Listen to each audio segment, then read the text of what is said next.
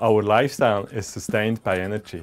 Much of that energy is used to transport us from one place to another, whether by car from our home to an office or school, or by plane around the world to visit friends or experience another culture.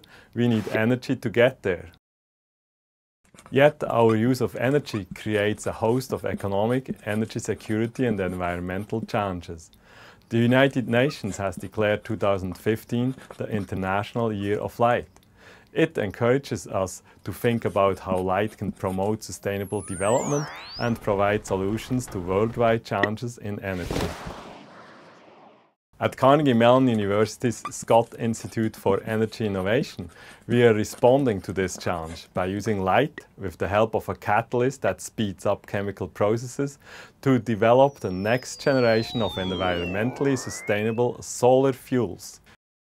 This research mimics nature's photosynthesis process that captures carbon dioxide and sunlight so easily. Parallel photoreactors utilize intense LED light for the illumination of solar fuel-producing catalytic reactions.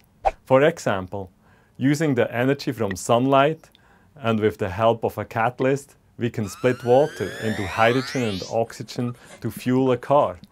Using hydrogen as a fuel has less impact on the environment than gasoline. We can use a similar process to take carbon dioxide, one of the gases that cause climate change, to generate methanol.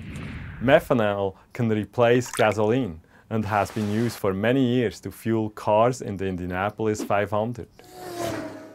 And we can split zinc oxide with light into oxygen and zinc, a metal used in zinc-air batteries, in a process that costs less and uses less fossil fuels than traditional processes. At Carnegie Mellon University's Scott Institute for Energy Innovation, we are helping policymakers and consumers make wise decisions based on scientific and technical information. You can help.